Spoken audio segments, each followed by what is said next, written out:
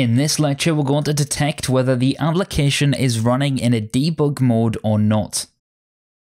Let's start off by installing the Cordova plugin named Cordova plugin IsDebug. After that, we need to install the Ionic native wrapper for this plugin by saying npm install Ionic native /isDebug.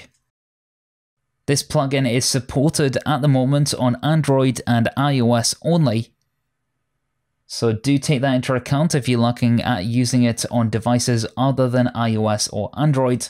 And with that said, let's open it up inside of our editor.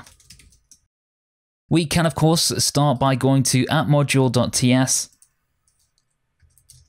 and we can import IsDebug from Ionic native /isDebug.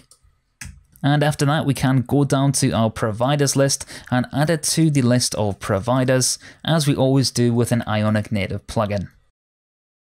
After that, we can head over to the components or page in which you want to use this, and we can make a function named IsDebug, or you could simply add this to the constructor or an initialization function. And as this returns a promise, we will add async IsDebug,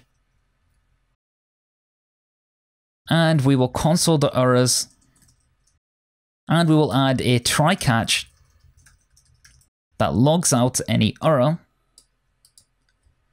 And inside of here, and inside of our try block, we need to first off inject IsDebug inside of our constructor.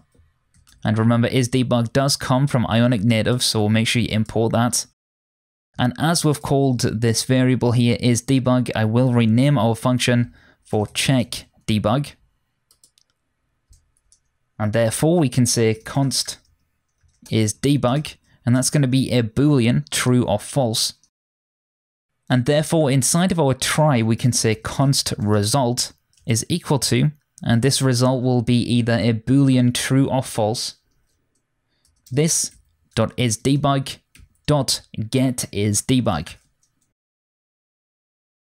We can therefore log this out to the console, and that should determine whether our application is either in development mode, for example, we're deploying it from the Ionic CLI, Xcode or Android Studio, or whether we're downloading it from the store and it's been appropriately signed. So in order to call this function, I'm going to change the navbar title to IsDebug, and add a small amount of color and a button.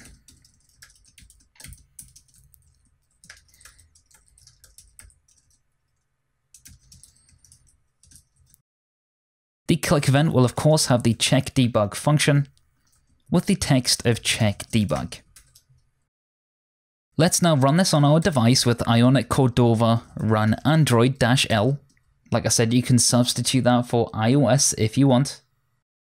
And this will go ahead and add the Cordova platform for Android and run it and install it on the device. So here we are, it has appeared on the device, and we can of course now check to see whether we're in debug mode. So I'm going to click check debug.